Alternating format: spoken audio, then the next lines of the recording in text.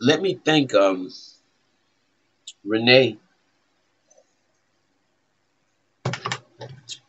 for sending me this article.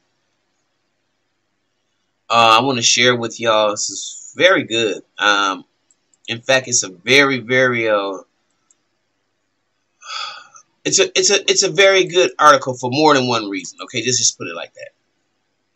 I want to share it with y'all because a lot of times we don't hear stuff like this because a lot of our circles are so limited. And this is a person that had the opportunity, Lori Larkin, that has a very eclectic group and a good circle. So she was able to do this, and I want to share it with y'all. And she goes, yesterday I was tagged in a post by an old high school friend asking me and a few others a very public, direct question about white privilege and racism. I feel compelled not to only publish this query, but also my response to it, as it may be a helpful discourse for more than just a handful of folks on Facebook. So here's his post. To all of my black or mixed race Facebook friends, I must profess a blissful ignorance of this white privilege, of which I am apparently guilty of possessing. By not being able to fully put myself in the shoes of someone from a background, race, religion, gender, nationality, body type that differs from my own, makes me part of the problem, according to what I'm now hearing. Despite my treating everyone with respect and humor my entire life, as far as I know, I'm somehow complicit in the misfortune of others. I'm not saying I'm colorblind, but whatever racism, sexism, other isms my life experience has instilled in me stays within me and is not manifested in the way I treat others, which is not the case with far too many, and I know this. So, that I may be enlightened, can you please share with me some example of institutional racism that have made an inevitable mark upon you? If I am to understand this, then I need people to know personally to show me how I am missing the point and missing what's going on. Personal examples only, not trying to be too insensitive. I only want to understand, but not from the media. I apologize if this comes off as crass or offends anyone.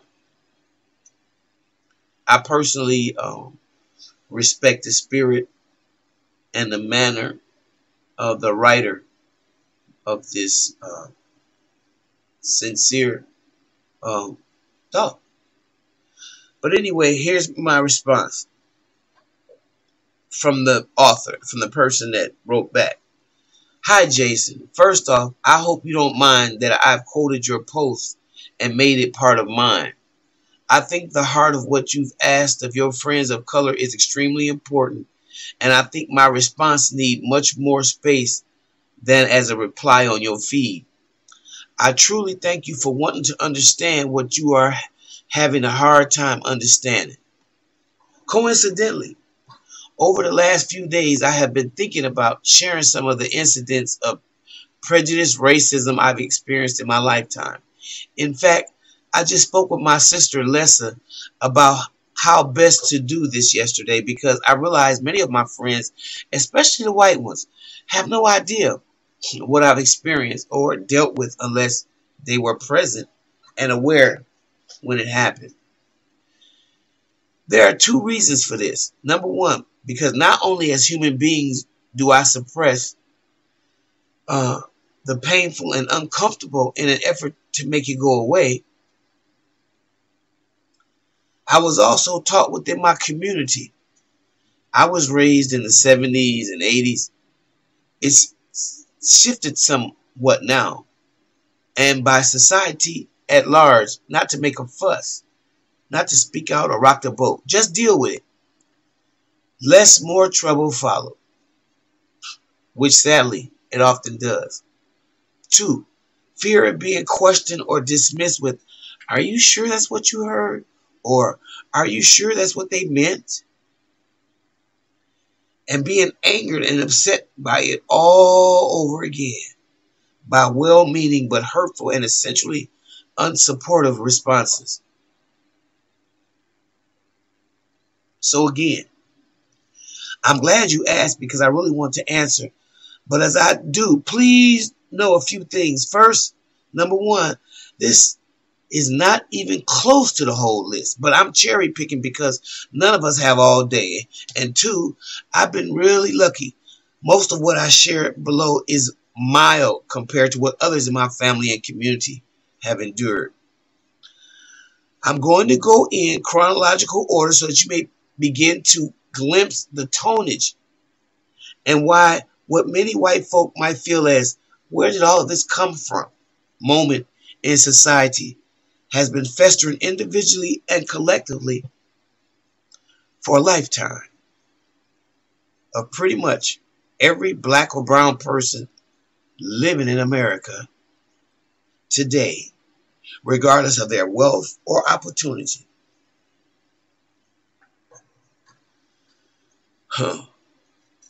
And some of what I share covers sexism too.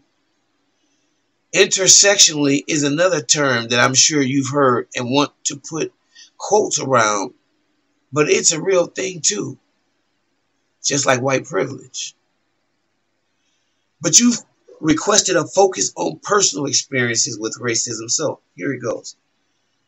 Number one, when I was 3, my family moved to an upper middle class, all white neighborhood. We had a big backyard, so my parents built a pool. Not the only pool on the block, but only one of the neighbor's boys started throwing rocks into it. White boys. One day, my mom ID'd one as the boy from across the street, went to his house, told his mother, and fortunately, his mother believed mine. My mom not only got an apology, but also had that boy jump in our pool and retrieve every single rock. So, no more rocks after that. Then my mom even invited him to come over and swim sometime if he asked permission. Everyone became friends. This one has a happy ending because my mom was and is a badass about matters like these. But I hope you can see that the white privilege in this situation is being able to move into a nice neighborhood and be accepted, not harassed and made to feel unwelcome and even prone to acts of vandalism and hostility. 2, when my older sister was 5, a white boy named Mark called her a nigger after she beat him in a race at school. She didn't even know what it meant, but in her gut, she knew it was something bad. This was the first time I see my father the kind of angry that has nowhere to go. I somehow understood it. It was because not only had some boy verbally assaulted his daughter and gotten away with it, it had way too early introduced her and me to that term and the reality of what it meant. That some white people would be cruel and careless with other people's feelings just because of our skin color or our achievements. If it's unclear in any way, the point here is that if you've never had a defining moment in your childhood or your life where you realize that your skin color alone makes people hate you, then you got white privilege. 3, sophomore year in high school, I had Mr. Melrose for algebra 2. Sometime within the first few weeks of his class, he points out that I'm the only spook in the class. This was meant to be funny, but it wasn't. So I doubt that it will surprise you that I was relieved when he took medical leave after suffering a heart attack and was replaced by a sub for the rest of the semester. The point here is that if you've never been the only one of your race in a class, at a party, on a job, etc., and or it's been pointed out to you in a playful fashion by the authority figure in a said situation, then guess what? That's white privilege. 4. When we started getting our college acceptance senior year, I remember some white male classmate pissed that another black classmate had gotten into UCLA while they didn't. And then they said that affirmative action had given them their spot, had given him their spot, and that it wasn't fair. An actual friend of theirs who worked his ass off to the point. So the point here is, if you've never been on the receiving end of the assumption that when you've achieved something, it's only because it was taken from a white person or who actually deserved it and given to you, well, that's white privilege. Number 5, when I got accepted into Harvard as a fellow AP student, you were a witness to what an academic beast I was in high school already, right? Yes. 3 separate times I encountered white strangers as I prepped for my maiden trip to Cambridge that rankle to this day. The first was the white doctor giving me a physical at Kaiser. Me. I need to send an immunization report to my college so I can matriculate. The doctor. Where are you going? Me. I'm going to Harvard. Doctor. You mean the one in Massachusetts? The second was in a store looking for supplies I needed from Harvard, suggested what to bring with you list. The store employee said, where are you going? To me, Harvard. Store employee. You mean the one in Massachusetts? The third was at UPS, shipping off boxes that said what to bring to Harvard. I was in line behind a white boy mailing boxes to Princeton, and in front of a white woman sending her child's boxes to wherever. Woman, to the boy, what college are you going to? The boy, Princeton. Woman, congratulations. Woman, to me, where are you sending your boxes? Me, Harvard. The woman, you mean the one in Massachusetts, I think? I'm like, no, bitch, the one in downtown next to the liquor store. But I say, I gestured to my label boxes. Yes, the one in Massachusetts. And then she said something like, congratulations, but it's too fucking late now. The point here is that if no one has ever questioned your intellectual capabilities or attendance in an elite institution solely based on your skin color, that, my friend, is white privilege. Oh, I ain't finished. Number 6.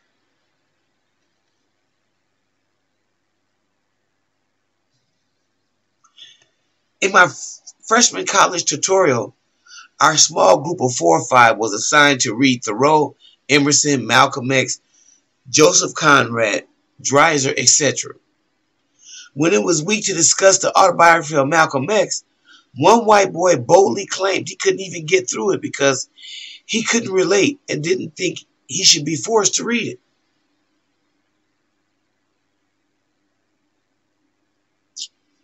I don't remember the words I said, but I still remember the feeling. I think it's what the doctor refers to as chandelier pain. As soon as a sensitive area on the patient is touched, they shoot through the roof. And that's what I felt. I know I said something like my whole life I've had to read things that don't have anything to do with me or any damn thing that I relate to. But I find a way anyway, because that's what learning is all about, trying to understand from another person's perspective. The point here is the canon of literature studied in the United States, as well as the majority of television movies, have focused primarily on the works or the achievements of white men. So if you have never experienced or considered how damaging it is, was, or could be to grow up without myriad of role models and images in school that reflect you in your required reading material or in the mainstream media, baby, that, my friend, is white privilege. Oh, now you want to move away, huh? No. Let's finish. All seniors, this is number 7, at Harvard are invited to a fancy seated group lunch with our respective dorm masters. Yes, they are called masters up until this February, when they changed it to faculty deans. But that's just a little tasty little side dish when it comes to the main course of this remembrance. While we were being served by the Dunster House cafeteria staff, the black ladies from Haiti and Boston that ran the line daily. Listen to this again. The black ladies from Haiti and Boston that ran that line daily, I still remember Jackie's kindness and warmth to this day. Master Sally mused out loud how proud they must be to be serving the nation's best and the brightest. I don't know if they heard her, but I did, and it made me so uncomfortable and sick. The point here is, if you've never been blindsided when you are just trying to enjoy a meal by a well-paid faculty member patronizing and racist assumptions about how grateful black people must feel to be in their goddamn presence, then you have white privilege. Wow.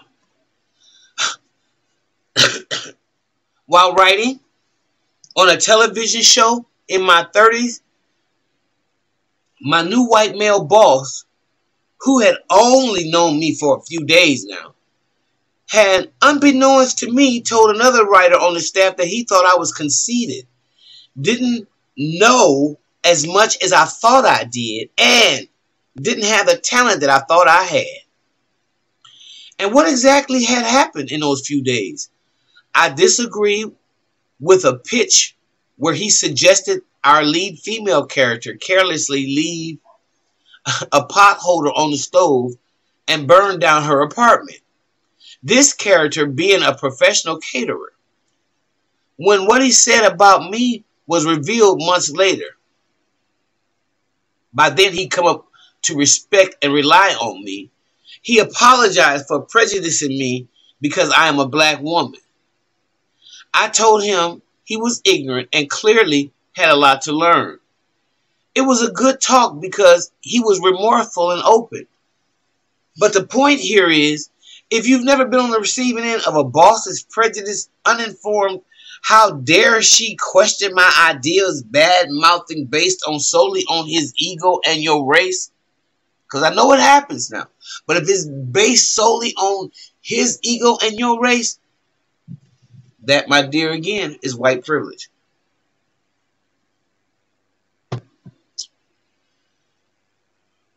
Boy. Number 9. On my first date with my now husband, I climbed into his car and saw baby wipes on the passenger side floor. He said he didn't have kids. They were just there to clean up the messes in his car. I twisted to secure my seatbelt and saw a stuffed animal in the rear window. I gave him a look. He said, I promise I don't have kids. That's only there so I don't get stopped by the police. He then told me that when he drove home from work late at night, he was getting stopped by cops constantly because he was a black man in a luxury car. And they assumed it was either stolen or that he was a drug dealer. When he told a cop friend about this, He told Warren to put a stuffed animal in the rear window because it would change his profile to that of a family man, and he was much less likely to be stopped. The point here is if you've never had to mask the fruits of your success with a floppy eared stuffed bunny rabbit so you don't have to get harassed by cops on the way home from your gainful employment, or never had a first date start this way, guess what? Y'all answer it. That's right. You have white privilege. Lastly, you guys, 6 years ago, I started a Facebook page that has grown into a website called Good Black News because I was shocked to find that there was no sites dedicated solely to publishing the positive things that black people do. And let me explain here to show how biased the coverage and mainstream media is, in case you don't already have a clue. As I curate, I can't tell you how often I have to swap out a story photo and make it as positive as the content. Photos published of black folks in mainstream media are very often sullen or angry looking, even when it's a positive story. So I have to constantly alter headlines to, number one, include a person's name and not have it be just a black man wins settlement, or Carney Hall gets the first black board member, or rephrase it with a subtle subject gator like ABC taps Viola Davis as series lead to Viola Davis lands a lead on ABC show, as is done for, say, Jennifer Aniston or Steven Spielberg. I also receive a fair amount of highly offensive racist trolling. I don't even respond. I block and I delete right away. The point here is not having to rewrite stories, headlines, or swap photos while being trolled by racists when all you're trying to do on a daily basis is promote positivity, and share stories of hope and achievement and justice. If you don't have to rewrite those stories, that's white privilege. Okay, Jason, there's more, but I'm exhausted, and my kids need dinner. Remembering and reliving many of these moments has been a strain and a drain. And again, this ain't even half or the worst of it. But I hope my experiences shed some light on you on how institutional and personal racism has affected the entire life of a friend of yours to whom you have only been respectful and kind to. I hope what I've shared with you make you realize that it's not just strangers, but people you know and care about who have suffered and are suffering because we are excluded from the privilege you have to not be judged, questioned, or assaulted in any way just because of your race. As to you being part of the problem, trust me, nobody's mad at you for being white. Nobody. Just like nobody should be mad at me for being black or female or whatever. But what is being asked of you is to acknowledge that white privilege does exist, and to not only treat people of other races different than yours with respect and humor, but not just to treat them like that, but to also stand up for fair treatment and justice and not let jokes or off-colored comments by friends, co-workers, and family slide by without getting checked and without the challenge. And to continually make an effort to put yourself in someone else's shoes, or as the native says, put your foot in somebody else's moccasin.